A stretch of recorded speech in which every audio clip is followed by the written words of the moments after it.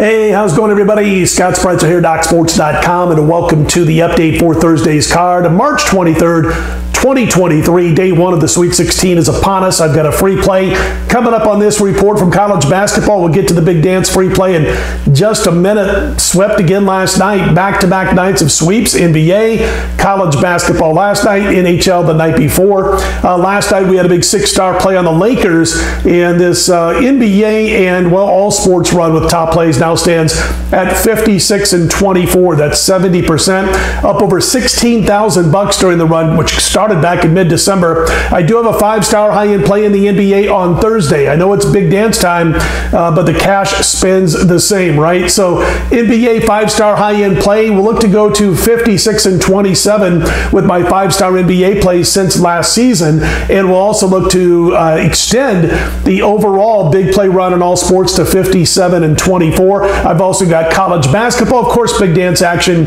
on Thursday's card, and then a big play in college basketball that's going to be available on my homepage on Friday morning. We'll tell you more about that on Friday's video. I've also got NHL. So we've got NHL, we've got big dance action on Thursday. I've got a high-end play in the NBA as we look to extend the high-end run to 57-24, and we'll look to sweep for the third straight day. All on my homepage at DocSports.com. Let's get to the free play for today. It's the matchup between Florida Atlantic and Tennessee. Game starts at about 9 p.m. Eastern on Thursday, and the big question for FAU is, can Jonell Davis continue his incredible performance for the Owls? He finished with a combined 46 in points, rebounds, and assists combined against Memphis. His average, though, in his last 9 or his previous 9 games before Memphis was only 22.5.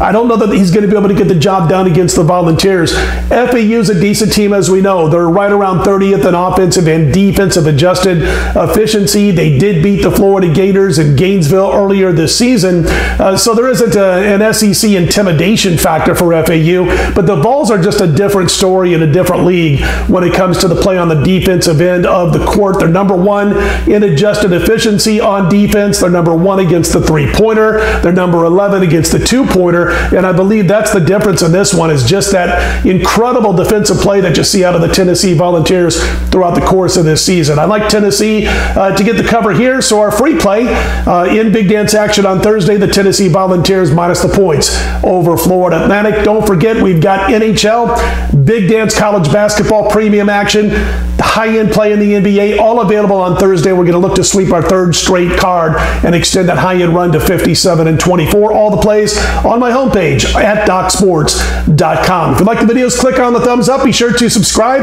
I'm Scott Spreitzer. Let's put them in the win column, everybody.